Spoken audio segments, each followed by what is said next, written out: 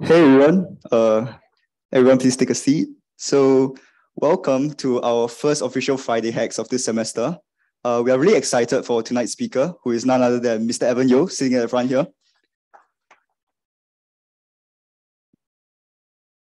So I think many of us know Evan as the creator of Vue.js and also his more recent project, which is Vite.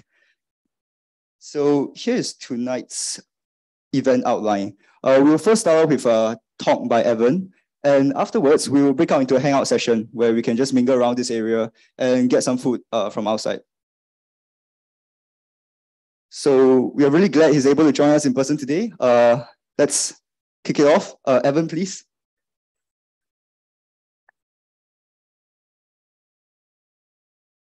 Hello, everyone. Very happy to be here. Yeah, I haven't been to a university campus since how long? Like very long time. Anyway, most of my talks are, in professional settings, and it's just yeah, I'm just really happy to be able to be back in the school setting and mingle with students, especially since I'm kind of new in Singapore. So it's also great to meet local people. Anyway, so the talk today is the journey of an indie OSS developer, which I am. Oh, wait, this is, yeah, I need to switch to my slides. Okay, there we go. Okay, so my name is Evan Yeo, and I'm originally from China, and I went to US for college. Stayed there for 16 years and just recently moved to Singapore. I've been an independent open source developer since 2016. So that's a bit of 6 years of being completely independent. Moved to Singapore last year. And I work full-time on open source projects, mostly Vue and Vite, which I'll talk about in a bit. And before that, before going full-time open source, I was working at a startup called Meteor, which is based in Silicon Valley, but I worked remotely for them back in New Jersey. And before that, I was working at Google in New York City. So things I work on, so Vue is a front-end JavaScript framework. So I'm doing a poll. Who has used Vue here? Raise your hand. Ooh, quite a lot. Who have not used it, but at least heard about it? Great. So how about Vite? Who have used Vite? Oh, quite a lot. So still quite a lot of you don't know what a Vite is probably. So first about Vue. Vue is actually the most starred GitHub source code project right now. So by source code project, I mean, if you exclude those repos that are mostly markdown files, like sharing books or links to other stuff. So if it contains open source, Vue is actually the most starred GitHub repo right now. We have over 13 million plus of NPM downloads per month, 1.8 million weekly active users. So this slide was just taken from an enterprise talk I was giving. So I need to give them numbers to show that it's actually serious stuff. But I don't really brag about this that much. For those of you who don't know Vue or haven't used Vue before, here's just like a super quick, simple rundown. So you can declare reactive state. Now this is Vue 3 API. If you've only used Vue 2, this may actually look new to you. But the very core idea about Vue is that you can have reactive state. What do you mean by reactive? So, right, we just declare some state with a count property. Now we can write templates that's referencing those reactive stuff. So here we are using count with the double curly braces interpolation. We also have a click event handler. So that's just some syntax trigger that lets you say, when this button is clicked, increment the count. And when you do that, the count which is actually rendered and showed to the user, will automatically update. So we didn't have to write anything to touch the DOM or like jQuery or stuff like that, right? You just declaratively connected everything and it would just work. So that's the core idea.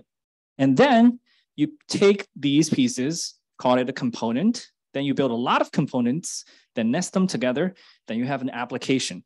So that's in a nutshell, that's how we build most web UIs nowadays, right? If these concepts actually kind of translate into other frameworks as well.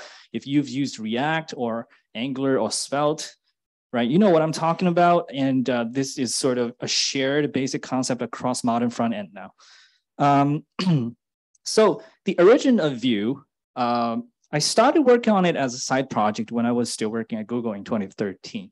And the very first version of Vue was inspired by AngularJS. So AngularJS, that's the old AngularJS, which is different from the Angular today.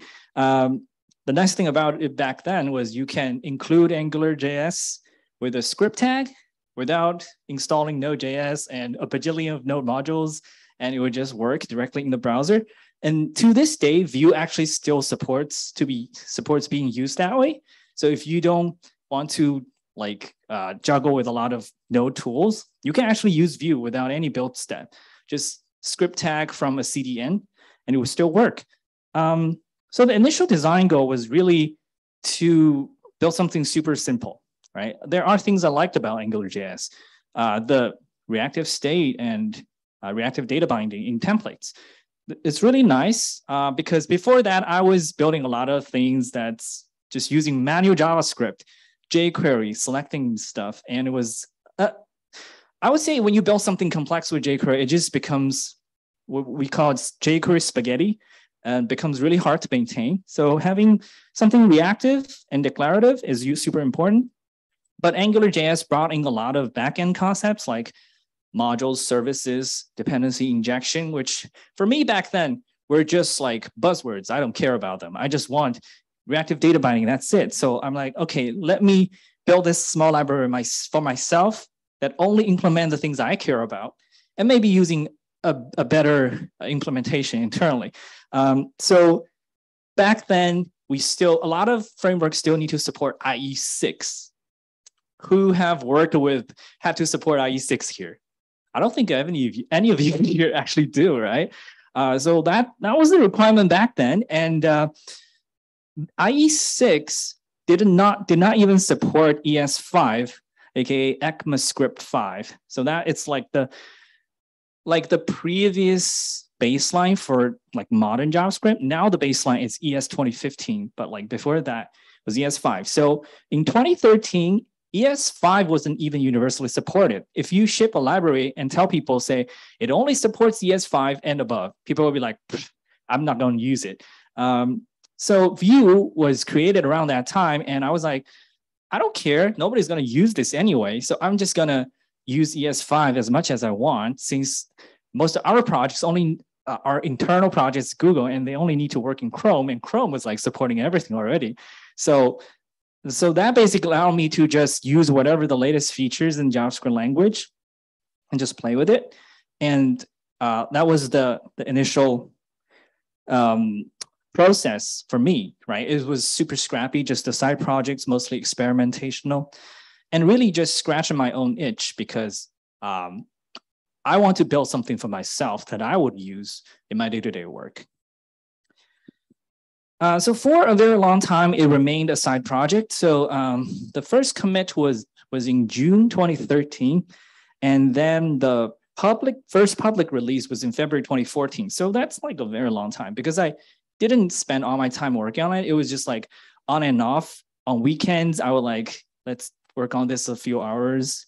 And eventually in February, I got it to a state where I felt like, okay, this is actually usable now. So let's write some documentation, make a website, post it on Hacker News, and actually got 54 upvotes, got on the front page. So people actually start to notice it. And then we got like a few hundred GitHub stars, which is huge back then. And then I kept working on Vue as a side project after I left Google to join Meteor as the side project. So interesting anecdote is when I talked with Meteor, I wasn't really in contact with them about joining them. So we got in contact through some investor relationship, and they were like, we're interested in your work about Vue. Can you come? We'll fly you in and you can give us a talk about the implementation. So I was like, cool. That's a good excuse to visit San Francisco. So I went there. And I gave a talk, and afterwards they just gave me an offer and say like, do you want to join us? I'm like, oh, interesting. Then I went back and thought a few days and felt like, okay, sounds like it's a good opportunity to try the Silicon Valley life. But after I joined, I actually just worked remotely in New Jersey and like didn't really got to be in the heart of everything. But anyway, in 2015, I used all my vacation days and released 1.0 of Vue.js. So this was actually a blog post of the first week of the initial public release. That's February 2014. It's still up there, so if people are interested, you can look it up. But I was basically going over how I publicized the project as practically nobody. So I posted to Hacker News, posted to some newsletters in the JavaScript ecosystem. So you have like things, back then there were a website called Daily.js that would just tell you about new JavaScript library releases every day. Yes, there are that many new JavaScript libraries that you can talk about every single day. There are new libraries. And after that, we start to, so I've been talking about the initial phase, right? So now we need to kind of zoom out a bit into the big picture and think about the technology adoption cycle. Obviously, Vue has come a long way to where it is today, but we didn't just get there like instantly. There is a process, right? So, this graph, this theory was taken from a book called Crossing the Chasm. It basically applies to any kind of new technology generically. So the idea is when you have a new technology that seems useful, a lot of people will get hyped about it. Like this is the future, right? And there will be a peak of inflated expectations. People will think this technology will be the hammer to solve everything. And we'll just throw everything at it, throw it at everything, makes everything better, right? And once you pass that phase, you start to realize, okay, maybe it's not that great, right? So I think, for example, like GraphQL, when GraphQL first came out, people are like, this is the future. It's gonna completely replace REST. And well, it didn't. It's got some use cases, but it's not a replacement for REST. So for Vue, we were at this sort of peak of inflated expectations for a while. But Vue really isn't. I would say open source technology really isn't that big in terms like it doesn't produce the scale of effect of things like say nuclear power or steam engine or stuff like that. So I like to translate this into my personal progress of working on a project. Right? So I was first getting into open source, and there was a peak of excitement and output. That was when I was maybe taking the vacations. I took like 20 days of vacation and just spent them all working on my open source project. I didn't go anywhere, didn't travel, and like work 12 hours a day. That was the peak of excitement and output. But and you'll be in that state for a while. Like if you want to work on open source and you find a really exciting idea you want to work on, you'll go through this phase. You'll be like, I can just keep working on this all day and I'll feel tired because I believe this is going to be the thing that's going to blow up. And maybe it does blow up. You'll get a few hundred stars on GitHub and you'll be over the moon and you'll be like, okay, let's build this thing into a huge community and we're going to like go to conferences and talk about it. But in a lot of cases, this doesn't happen immediately, right? For me, after Vue released, the reality is I started receiving bug reports. And bug reports are really like soul crushing if you are not prepared for it, because every morning you wake up, there's some random people on the internet telling you, hey, your code just broke and you need to fix it. And every day it's different people telling you different bugs and it never stops, you know? So after a few weeks, I'm like, I'm not sure if I signed up for this.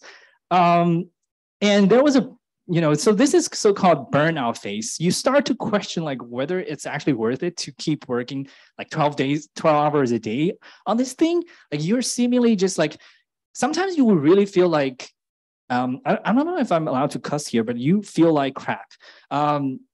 Because you feel like, okay, like I shipped this code that's being used by hundreds and thousands of people and it's causing bugs in their code base and I'm like causing them trouble, right? So you go into self-doubt. And you see like on my GitHub graph, if you look at my contribution graph, there are these moments.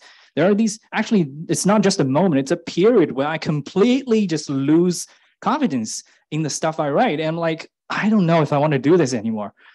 So this is basically, I stopped writing open source code and just like focused on my day job and not really like looking at Vue at all.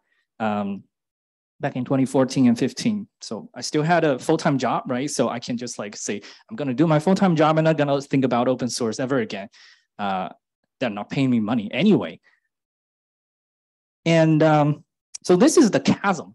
So for your projects to really stand the test of time and overcome all those initial bugs, because like when you're fixing bugs, sometimes you even run into even more, I don't know, like more demoralizing moments. You realize, okay, maybe this architecture that I laid out initially was just wrong. I need to rewrite everything now. So you go through this chasm where you're just like, can I ever get out of it, right? And for products too, right? A lot of products, new technology, once they go into this phase, it can just tanks so much, it just never get out of it. Actually, 90% of startups die in this phase. And 90% of open source projects stop here. People start realizing, okay, I need to fix bugs for people for free, and they just stop doing it. So if you push through though, there will be like, if you just put enough heart into it, maybe you can push through it. And for me personally, the things I did, I realized was that I need to start setting boundaries as a maintainer, right? So the reason I was burned out was because I realized, okay, I'm taking these bug reports way too seriously. It's like I'm on call 24/7 every single day when a bug report comes in, right? I had GitHub push notifications on my phone, and I was like, okay, someone had a bug. I need to jump to the computer and fix it now, right? And that just completely destroys your work-life balance, because now you're basically, there's no life anymore. It's just all work. You're only working for your project and you're not really doing anything else, because once your project gets popular enough, the reports will never stop coming. So you're essentially forever tied to it. So the only way to get out of this, cycle is to actually set a boundary and reclaim the part of your life that it should belong to yourself.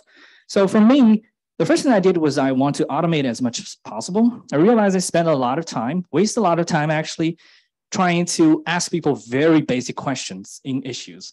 Like some people would come up with just a question. Obviously, they didn't read the docs. Obviously, they didn't even bother to figure out what they were actually doing wrong. They just said, okay, this is not working. You help me fix it, right? This kind of issues. So I started using an automated issue form that basically, if you don't fill out the form as it required, it would close it. I started doing this back in 2016. I think GitHub just recently implemented this feature natively like last year. So I had to use my custom solution for 5 years before they actually did it for other maintainers. The second one is I turned off push notifications.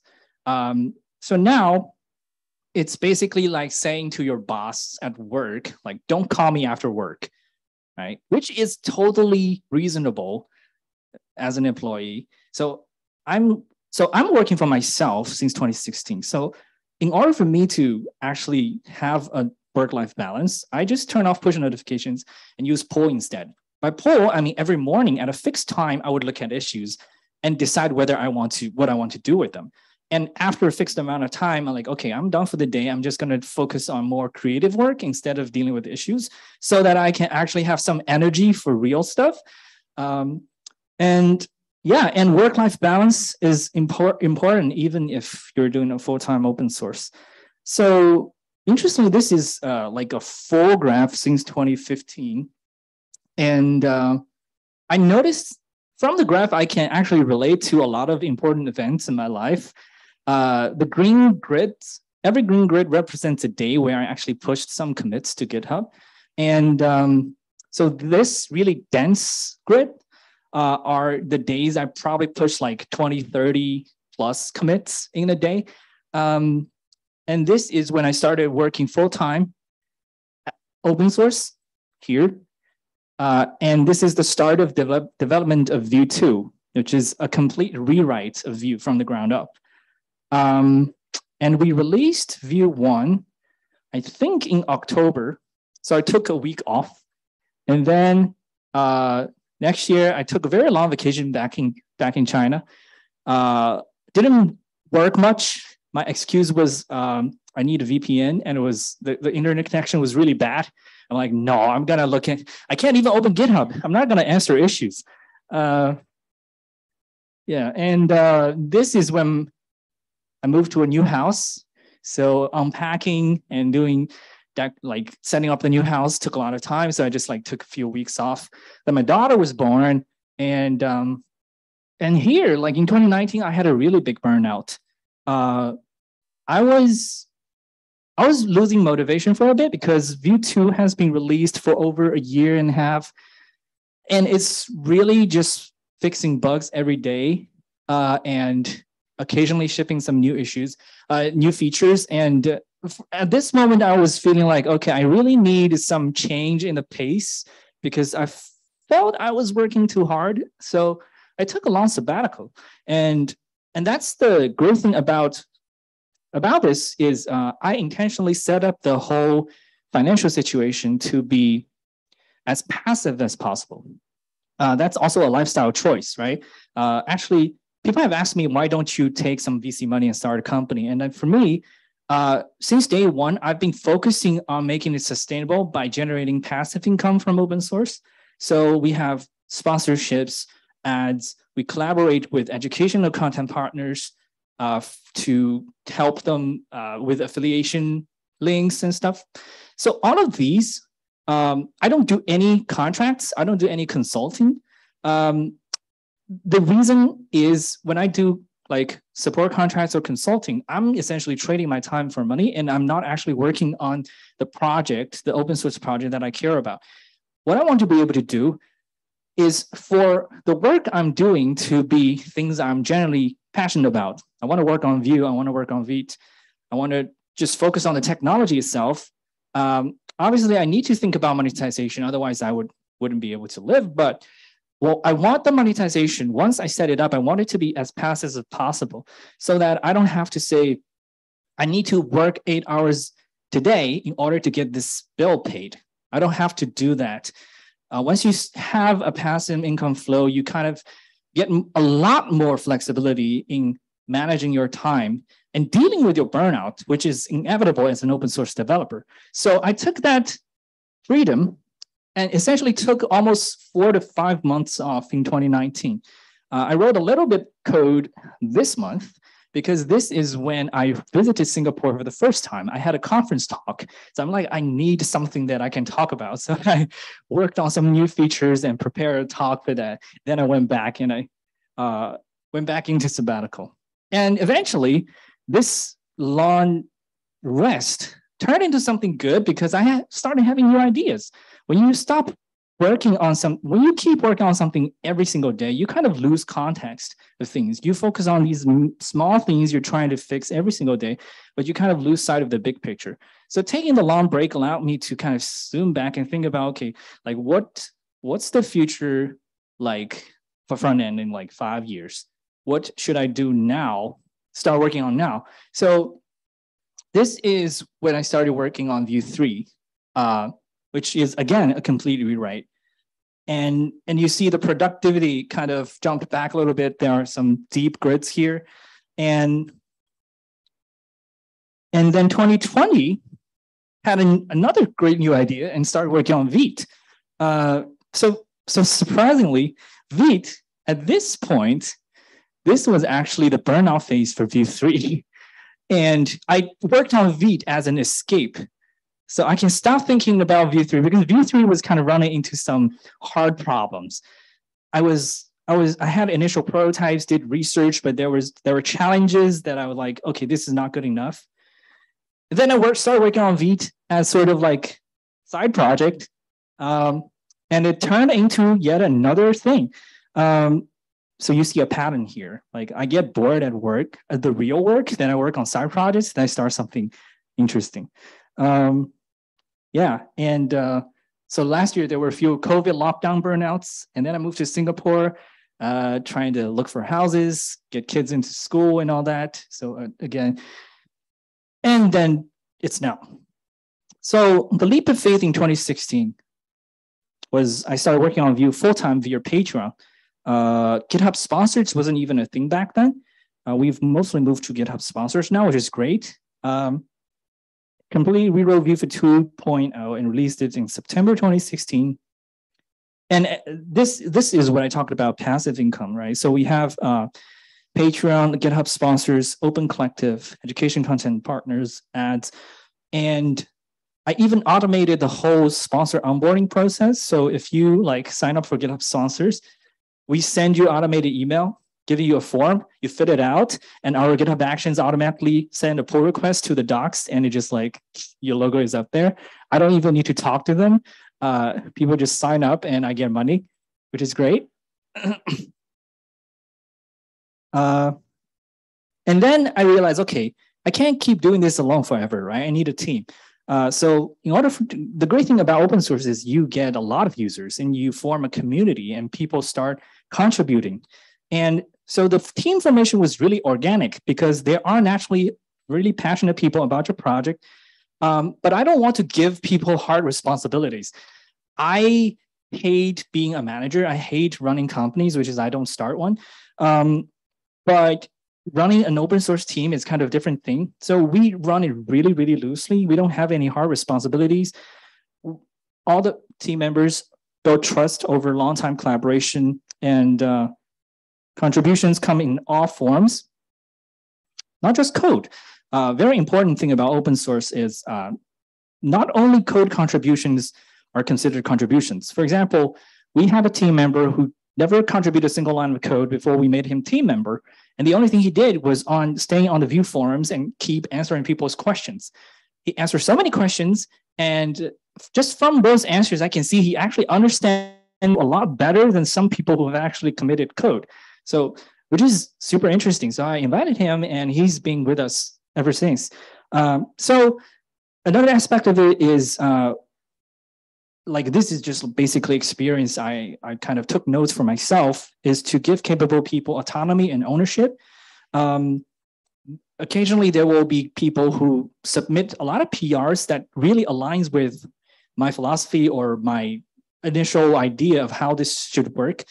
And I realized, okay, like this kind of people are really helpful. And sometimes when you are just a single developer, you will feel really protective of your code. You'll be like, I don't want anyone else to be able to change it. But eventually, you'll find people who actually, like, they would continuously align with your thoughts, and you trust them so much that you give them commit access. You allow them to merge PRs. You allow them to even ship new features and make releases. And at that point, you start actually to scale beyond a single person project, and it becomes a team, a community. So growing the community, mostly it's online. So Twitter, Discord, but initially it was online. But then we started having people who approaching me saying, we want to host Vue meetups locally. We want to actually host Vue conferences. So before COVID hit, we had maybe 4 to 5 conferences every year around the globe, in Amsterdam, Tokyo, China, and in Europe. We had ones in Poland, in Italy, a lot of places. And the first one, in fact, was in Poland, in a small city called Wrocław. Anyone have heard of it? No? It's a beautiful city. So if you ever travel to Poland, you can visit it. But that was the location of the first Vue conference, a city very few people have actually heard about. And we had like 400 people from across Europe traveling to that city for the conference. And I was there, and I was completely shocked because I didn't really like believe it could actually happen. So when the the company was based in that city, hosting the conference. And when they approached me, I was like, I don't know if this is gonna work, but I trust you guys. So, and it went ahead and it was a success. And then because of that, a lot of these other conference hosting partners in other parts of the world got a lot more confidence because they're saying, okay, if you can make this work in Wrocław, we can definitely make it work elsewhere. So yeah, so we have in the biggest one in Amsterdam, we had over 1,300 people in one room, so which was crazy for me. So obviously, when you have a big community, when you have so many users, there will be challenges. We have the problem with a huge community is you have a very bad signal noise ratio. Much more to consider and convince when you're trying to ship significant changes. So this is not a problem in your early phase of project because you can say, I'm just going to ship a breaking change tomorrow and nobody cares because I don't have users. It's easy. Now, once you have users, you need to stick to things like semantic versioning. You can't just randomly break things. You have to follow rules about like version increments so people don't yell at you. If you ship a breaking change in a patch release, sure, you're going to get a lot of GitHub issues with angry people in the comments. Yeah, so with great power comes great responsibility, especially when you are trying to say, I want to ship some really big changes or big new additions that maybe even undermines the original philosophy of the framework. Some people will get really angry and they'll be like, okay, don't touch what's working. Just stop working on new stuff. They want to keep using it forever and not having to ever change. So yeah, so you run into situations like that.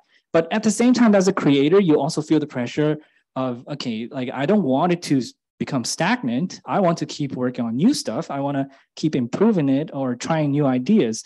So it's a constant struggle between these modes.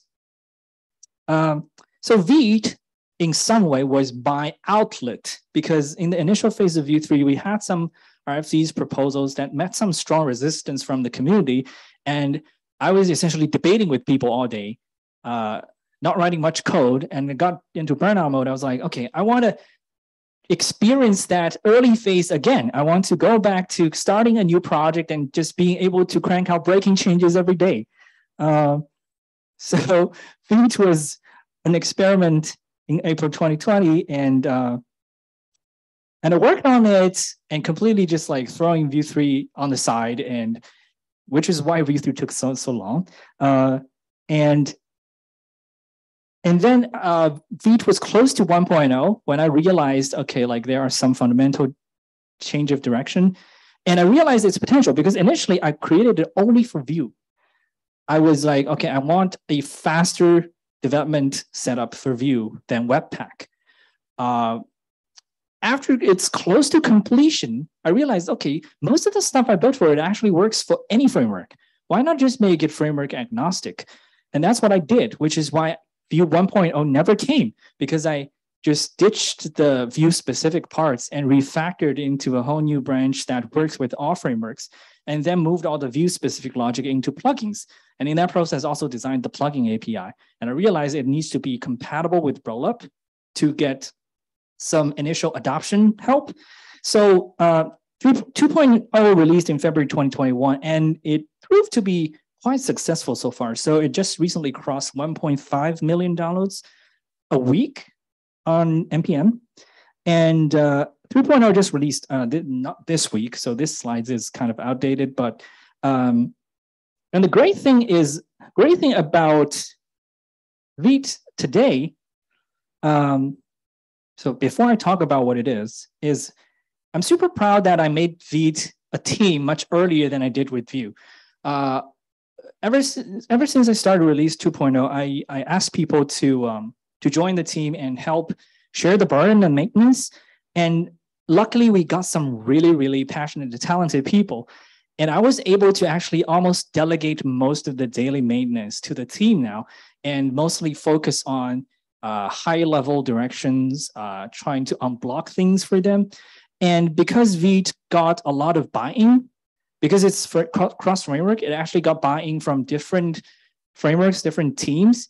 And we have people being hired by some of the companies betting on Vite to have them work full-time on Vite, which is super great. So going back a little bit, if you don't know what Vite is, so how many of you know what Webpack is? Webpack, okay. So if you don't know what Webpack is, it's basically nowadays when you write front-end code, you actually need a compiler. You need a compiler to build your stuff so all your modules can be bundled together more efficiently to run. And then there are nice things like if you change a line of code, you want to see it instantly change without reloading the page. That's called hot module replacement. So you need some tools for that kind of fancy stuff. And Vite is essentially a replacement of an existing stack, but makes the whole process maybe 5 to 10 times faster. So make your whole development experience 5 to 10 times better. So going framework agnostic was the right choice. We made it framework agnostic, got a lot of buy-in. So now Vite is slowly shaping into the foundation of a cross-framework ecosystem. Many React users actually use it. Funny enough, initially people were like, no React user is ever going to use it because it's created by the author of Vue. And look what's happening now. Vue 3 tooling obviously defaults to Vite now. SvelteKit is built on Vite.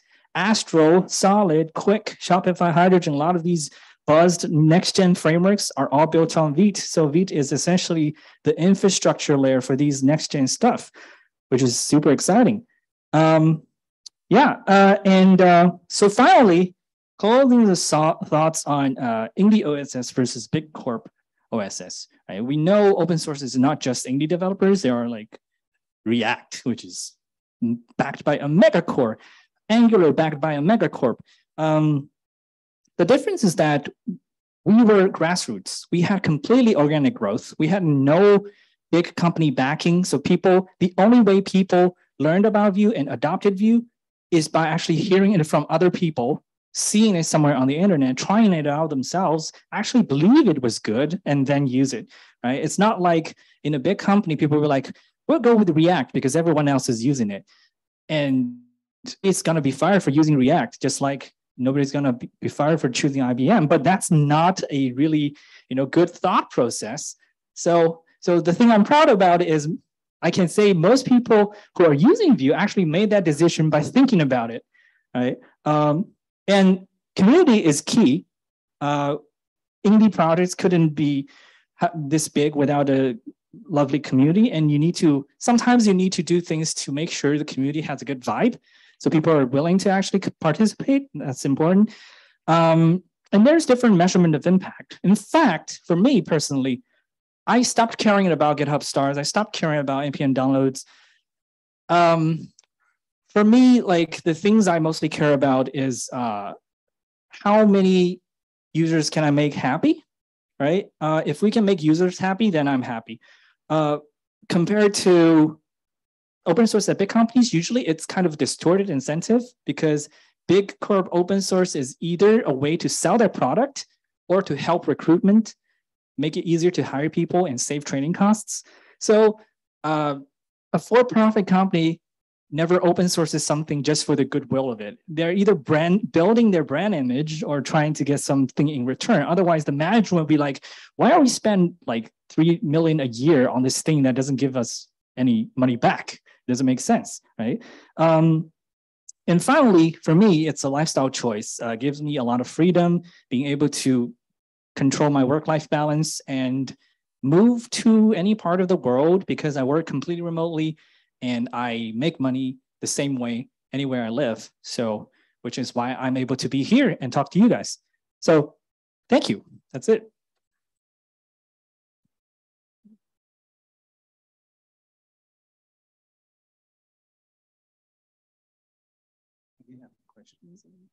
Would you like to answer? I can answer questions. Okay, does anyone have questions for Evan? He's willing to take some.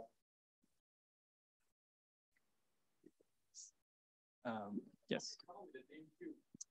So Vue is the French word for view. So V-I-E-W. So I put it into Google Translate, saw the word, French word. I was like, this looks cool. 3 letters and available on NPM. Let's grab it. Right? Nowadays, you can't find any package with 3 letters anymore. So Vite is similar. Vite is also a French word, which is why it's pronounced Vite. A lot of people pronounce it Vite, but it's actually Vite because it's the French word for quick. And I built it to give you a fast, quick development server, which is why it's called Vite.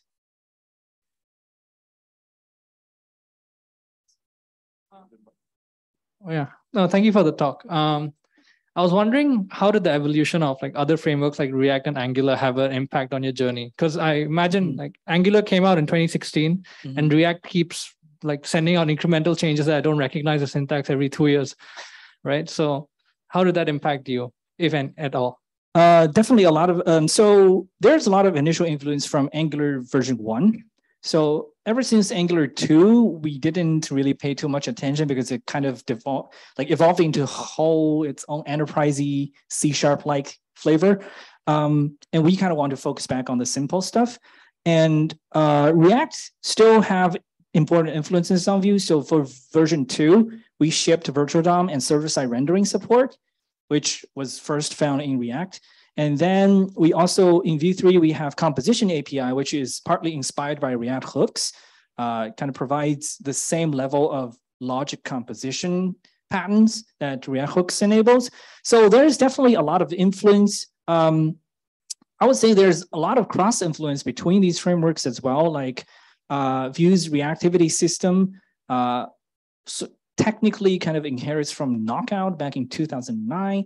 And you're now seeing new flavors like Solid.js, which is actually getting a lot of popularity in the React world, but Solid.js's reactivity system is actually almost the same as Vue's. And then Svelte has the single file components that's very similar to Vue.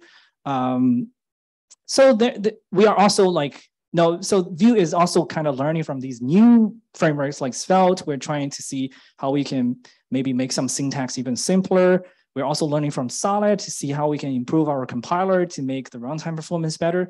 So that's the great thing about open source is everything is open source and usually it's in very permissive licenses. So you can learn from each other. You can take good ideas from other frameworks to improve your own. And we kind of step on each other's shoulders. So eventually the end user benefits because the competition creates better software. Thank you. Hi, Evan. Thank you for the talk. I'm just want to continue the similar discussion. I mean, I've never been an open source developer, but I just wanted to know your perspective on I know, something does this frameworks let's say React Angular, do you have maybe some kind of feelings Vue needs to be bigger than them, otherwise my income gets threatened or something like that. I know. Does that make sense? Yeah. Sometimes there will be pressure. Obviously, I don't want Vue to die, otherwise I would be out of money. but a lot of times it's not about it's less like pure business competition where every single company wants to completely dominate the market. So our goal is not to dominate the market because we realize, I think for a few phases, there were a few phases or moments I was I want to just beat them. But I also realized web development is a super big tent.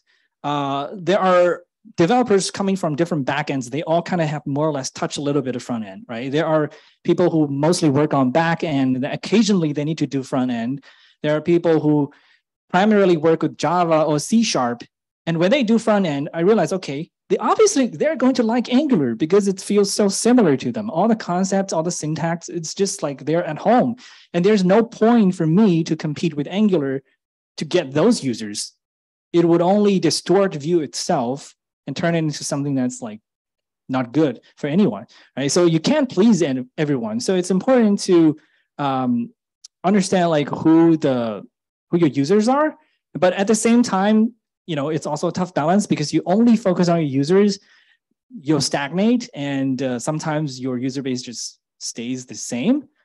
So like, for example, Vue initially was created for simple cases. So a lot of people were like, okay, you can't handle enterprise. You can't handle big scale. So we had to like support TypeScript. We had to introduce patterns that allows you to better scale in large scale situations. And these paid off. Now we have more enterprise users, but this also pissed off some entry-level users who are like, okay, why are you introducing these complicated things into a simple framework? Well, the thing is, we try to keep all the simple things unchanged. So the simple ways still work, but we still need to add additional things so that people with different needs can actually unlock those cases. So it's always a very challenging balance.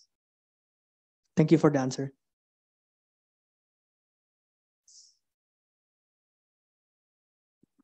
I don't want to take up all the time, so we can stop if we have like time limits. Hi, so what was your very first source of income related to Vue, and how did it go by? The very first thought? Yeah, like the revenue, like how the very first source of income. Oh, yeah, income. Related to Vue. Yeah. Oh, so the very first source of income. So I saw Patreon. I saw someone else using Patreon, and the nice thing about Patreon is you set it up, people donate money. It's a subscription. They pay you every month, and you don't need to worry about it again. So it's like, this looks nice. I'll try it. And that's how I got the first money. So I set up the profile and told people I'm working on Vue full time now. So if you want to support me, you should. And one of the biggest help in the initial phase was I have a friend who runs a company in China. They were also a startup back then, but they are the kind of startup that really loves to give back to open source. They were using Ruby on Rails, so they donated to Rails. They don't actually use Vue, they use React. But the CTO was a good friend of mine. And he's like, are you going to do it full time now? Like, oh, like we have this open source fund. We're just going to support you for $3,000 a month for half a year. And so that you can get it off the ground. I'm like, oh, thank you. So yeah, that really helped as well. Yeah. Hey, Evan. Hi, thanks for the talk. I just had one question. So Yes. A lot of us here are students, and it's... Oh, sorry. Can I ask You a were question? blocked by another. Yeah. A lot of us here are students, and whenever I wanted to start with OSS development, I never did. It's like huge code bases you don't have context for, and then you kind of get discouraged or intimidated to start. And I was wondering if you have any tips on how people can get into OSS dev. Like definitely, this is a question I get a lot from. So usually first look in the projects, all the markdown files to see if they've written anything. Like for example, for Vue, we have files like contributing.md that tries to give you a rundown of what the repo is about. I guess the first step is to read a lot of different repos, figure out the common patterns. Like, for example, if you want to get into front end, you'll probably see a lot of files. Maybe you don't even know what the file does. Then you search for the file, figure out what each file does in the root directory. Then when you're reading the code base, I think, honestly, like in the early days, pure JavaScript code bases were pretty hard to read. Nowadays, most TypeScript projects are actually easier to read, in my opinion. So the first thing you do, learn TypeScript, at least understand the basic syntax. Then when you read a TypeScript-based project, you can, whenever you see something, you can just jump to its definition and see where it was defined, how it should be used. And every function is more or less self-documenting. And another great way to figure out how a project works is by following the simplest use case. For example, the first thing they do in the tutorial, for example, in Vue, it would be you start a new application. What's going on? You see, I'm importing this function. Let me look for this function in the code base. Follow that function. What other function is it calling? You just keep following this chain to try to figure out the thing together. Sometimes it helps to build a mind map using some software. But that's usually the way I read code. for me to read code, mostly it's like I run into a bug. I start debugging it directly from their build files. And I'm like, this doesn't look right. I go to their repository on GitHub, I clone it, then I start looking their code. And yeah, so I think it's important to start with the simplest possible case and then figure out how it's making that work. And you don't need to figure out everything all at once, but once you do that, quite often, you slowly get a hand of it. And building your own small library also helps. You don't need to build it with a purpose of making it popular or huge. The purpose is learning. Like, say, I want to build a version of, say, Lodash. Like, how does this function work? Let me try to write it myself. Start with small things. Hope that helps. Yes. I noticed you name your versions with anime titles. Yes. What gave you that idea and how do people react to it? Thank you. I forgot how I came up with the idea. So when I released version 0.7, I noticed Node.js had like also like a version release names, and Node.js is using the chemical table. So it's all like elements. So following the alphabetic order. So I randomly named version 0.7 Animatrix because it's a really, like, I just watched it and it was really good. It's an animated series about Matrix. And and when I did the next version, I'm like, okay, I'm also gonna do some sci-fi kind of themed thing, but then I realized, oh, maybe I can start doing it in alphabetic order. It'll be cool to have this sort of like an Easter egg. Yeah, so I kept doing it. One of the pity is originally there was a version reserved for F, which I never shipped because I shipped 2.0 and I was like, I don't want to work on version 1 anymore. So version codename F never came. So, but we keep doing all the other versions all the way. So the next release will be R. And there are people actually having a GitHub repo where they bet on the next version release name, so, which is funny, but also cool. Yeah, Evan, I'm curious about more like your perspective, like from when you first started Vue. So I actually worked on a somewhat popular open source project, and I'm like curious, like how did you, because working on Vue, I'm sure it's not just coding all the time, right? You have to do, I don't know, sales, maybe not sales, but like marketing and support. How do you juggle your time between coding, marketing, sales?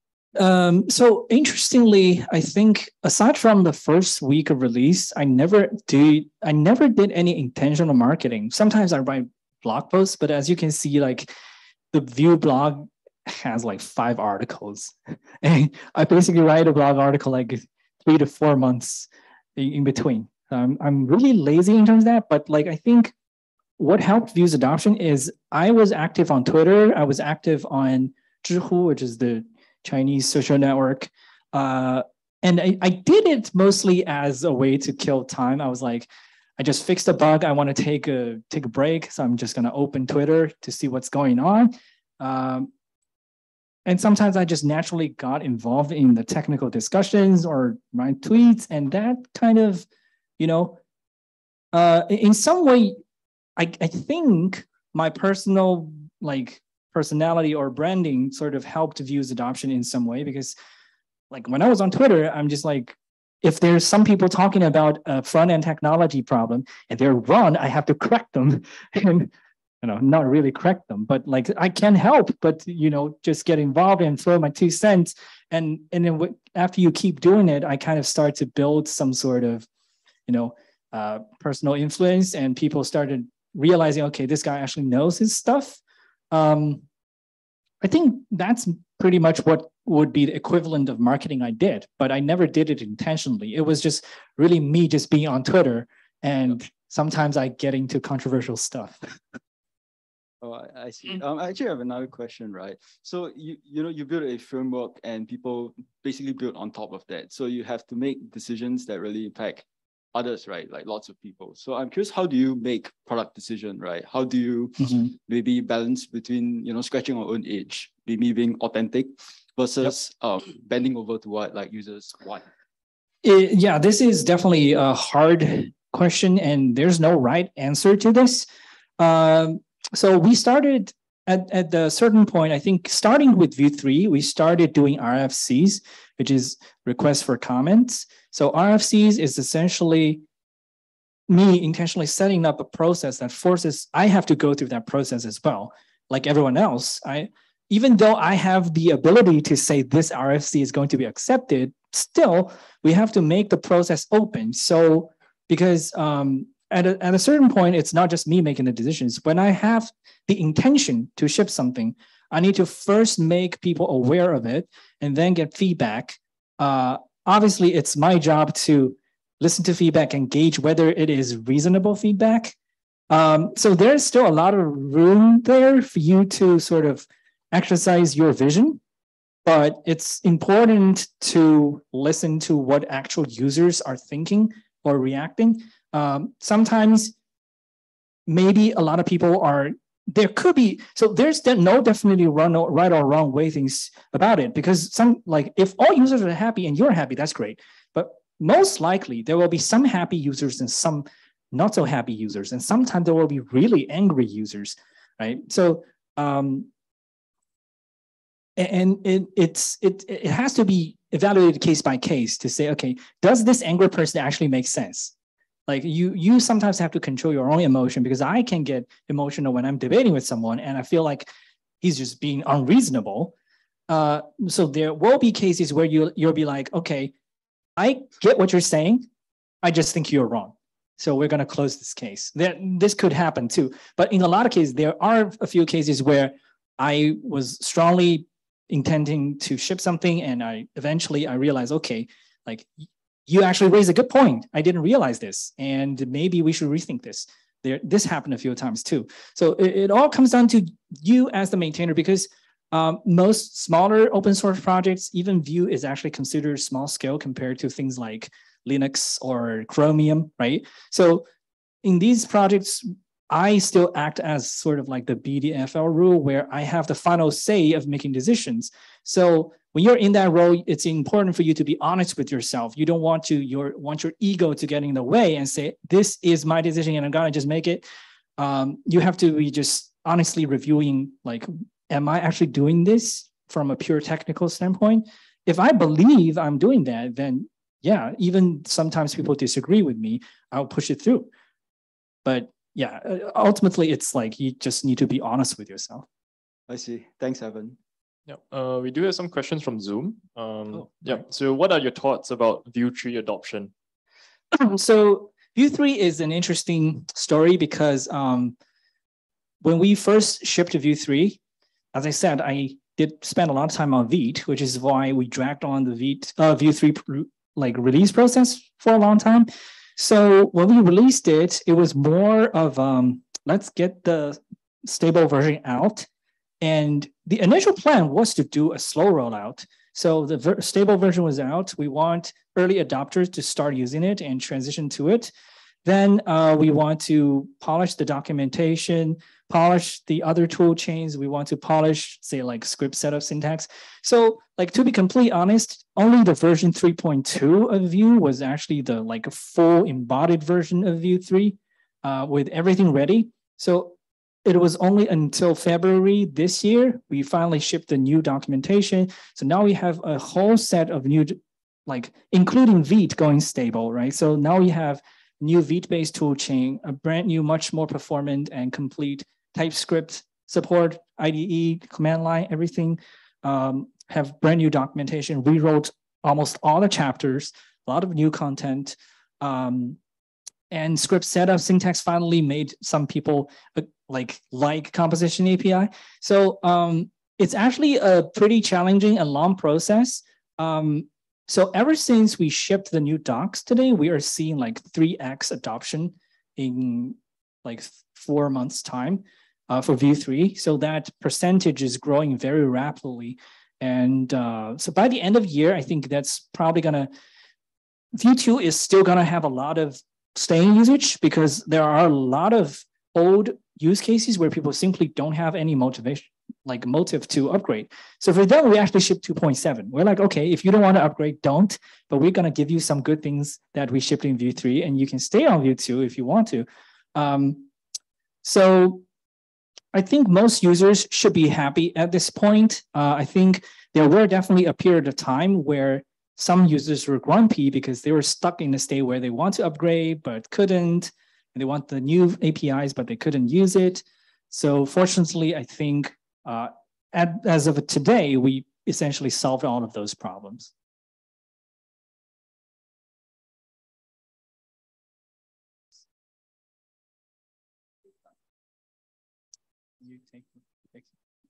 How is your typical day like? How's what? How's your like typical day to day like? Typical day. I wake up at 6 in the morning, not because I want to, because I have to get my kids up and send them to school. Then when they're gone on the school bus, it's 7 a.m. So I'm like, it's too early, but I don't think I can go back to sleep again. So I'll just start working. And yeah, so usually morning time is actually the most productive. Then there's no fixed schedule. So most of the time, if I feel like working on something, I'll work on it. So which is the good thing about being indie is I don't have like very fixed schedule. Usually I can decide ahead of time if I'm like for the next week, I'm just going to work on this like sprint or a project. So I can switch between like in the zone mode versus sort of like slacking mode. If I'm in the zone, I would work maybe 10 hours a day straight for a whole week, 2 weeks until I ship something. But after that, I'm like, okay, I need to reward myself. I'll just take it slow, maybe work only 3 to 4 hours a day and take the half day off, go outside, do some interesting things. Yeah. So, but the most typical day is just me sitting in front of a computer all day. Nothing special. Yeah. Thank you. Yeah.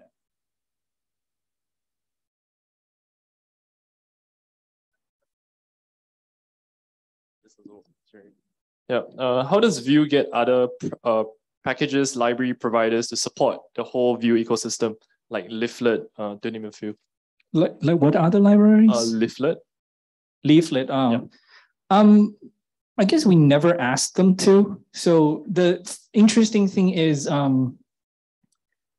once you get reasonably big, you cross a certain threshold, you become sort of one of the standard things to support for any front end solution. So like if you have a front end framework agnostic solution, basically you would have to say, I need to support React, I need to support Vue, I need to maybe support Angular, maybe support Svelte, right? But React and Vue is basically like because for them, React and Vue are the two easiest ways to get their initial adoption. So it just becomes a sort of a industry standard of some sort. Let's have time for one more question from the audience.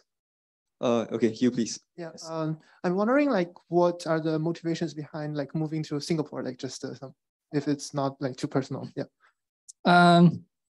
So there are a few reasons. The first is COVID. I was living in New Jersey, and because of COVID, we were not being able to go anywhere. And I live in a suburban area, and so boring. And because I was from Wuxi in China. I went to high school in Shanghai.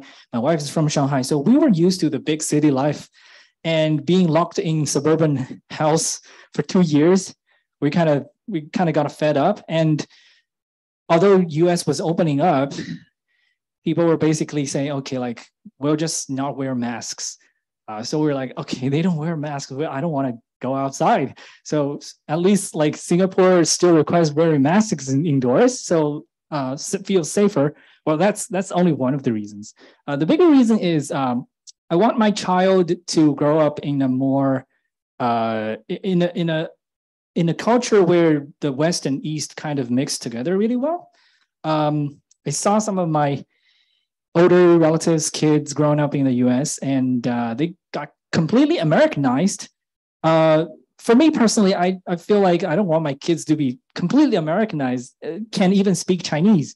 So that's one of the reasons I moved here, because they can get more connection to the Asian culture. They can also still maintain an international vision about things. So I think it's just a good environment for them to grow up in. Thank you. Yeah, and for me personally, I kind of want to go back to the big city life. So since I've came here, I've been able to come here to meet you guys. I've been able to go to a UFC event. I'm going to the F1 event. I'm going to J. Charles concert. So I can't do that in New Jersey. So yeah. Okay, thank you, everyone. Thank you for your questions. Thank you, you, Evan, also. Thank you.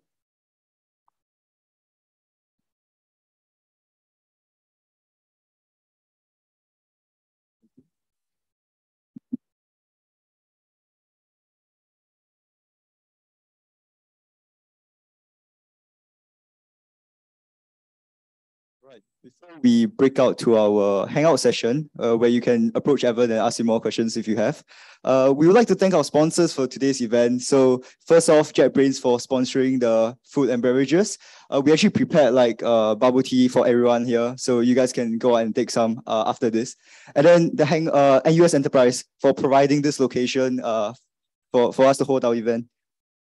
And also, just to plug a bit, we are recruiting in the core team. So if you want to be part of like spreading hacker culture in NUS and also organizing these kind of events, we've opened our recruitment. Please scan this QR code to take a look at what it means to be a core team member. Stay updated with us through our Telegram channels. And yeah, that's all. So please go out and get some bubble tea. There's still some pizza left. Thanks for coming, everyone. Thank you.